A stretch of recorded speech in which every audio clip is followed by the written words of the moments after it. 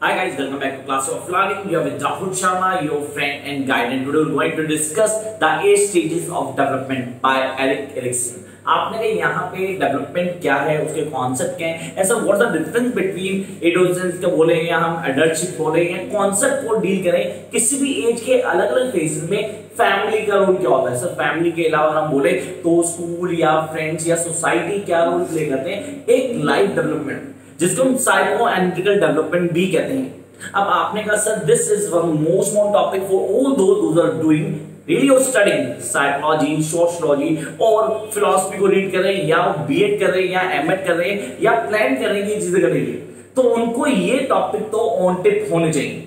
And this topic is really important to work out from the very beginning. The first and the real norm is all about the life. Life है कि इसकी stages हैं। अब इन stages को अलग अलग लोगों ने अलग अलग तरह से डिफाइन किया।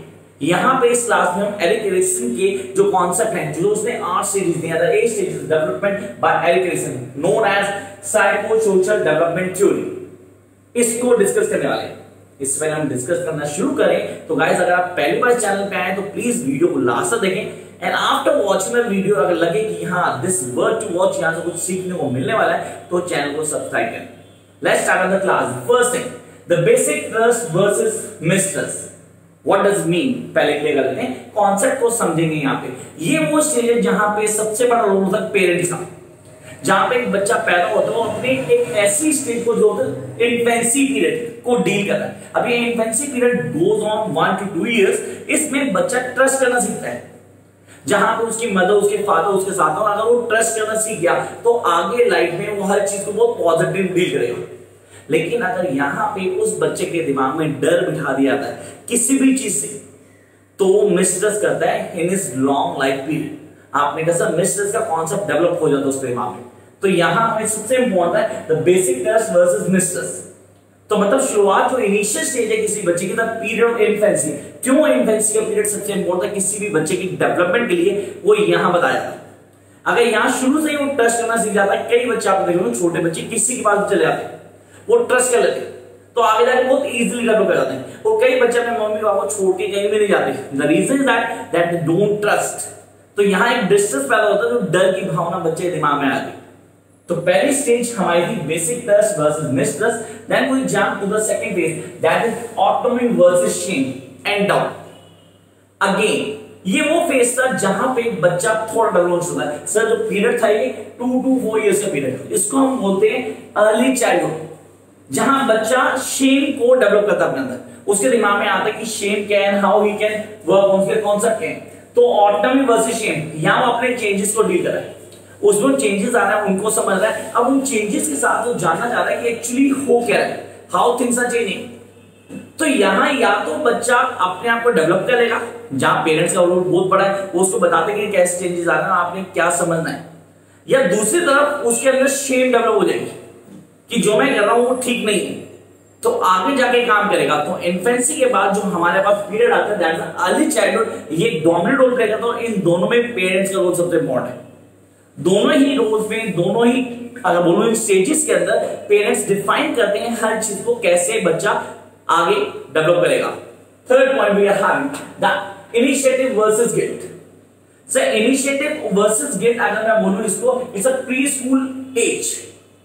यहां पे भी फैमिली का सबसे बड़ा रोल है।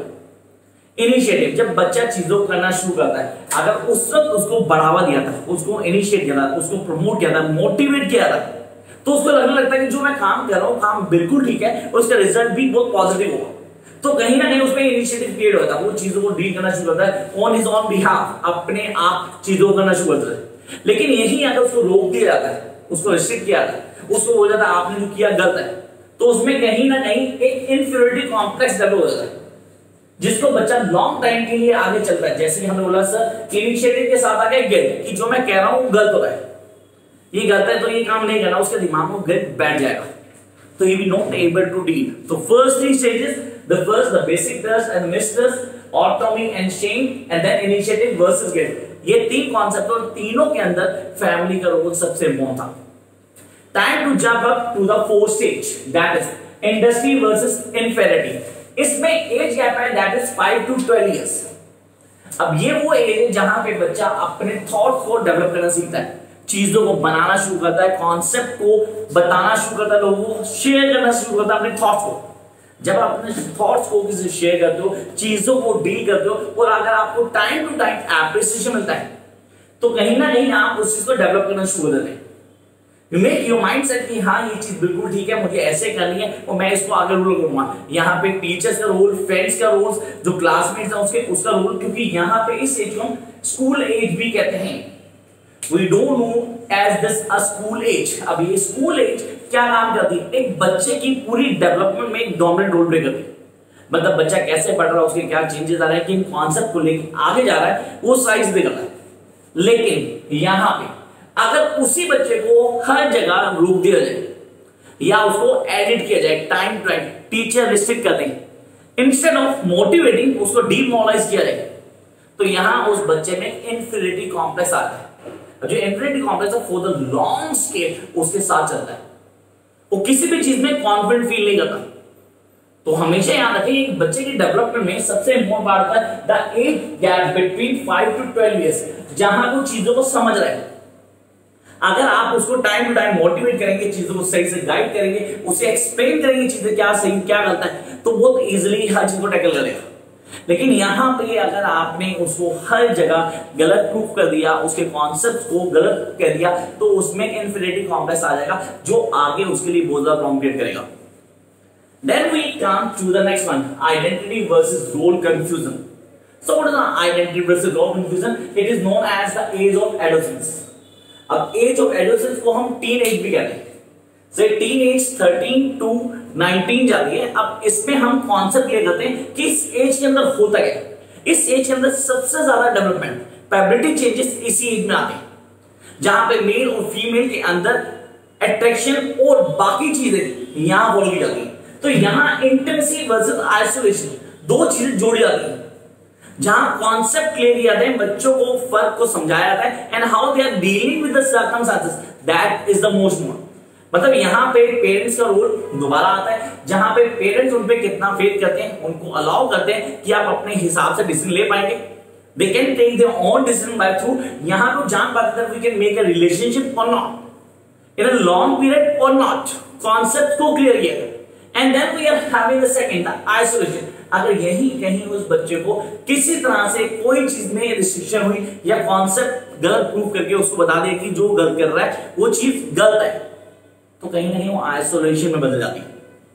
तो ऑन अ सीरियस नोट आप बोलते हो isolation is a phase that is the most important concept, जिसको हम एडोलेसेंस के नाम जानते हैं, जिसको आप बोला teen age. Time to move to the next phase, that is generative versus stagnation. लेकिन यहां पे हमारे लिए इंपॉर्टेंट होता है कि ये एज कहां आती है। मैंने इंटिमेसी वर्सेस आइसोलेशन में छोड़ दिया, यहां पे आइडेंटिटी वर्सेस रोल कंफ्यूजन आपके दिमाग में था कि सर आपने बोला teen age is all about identity versus role confusion.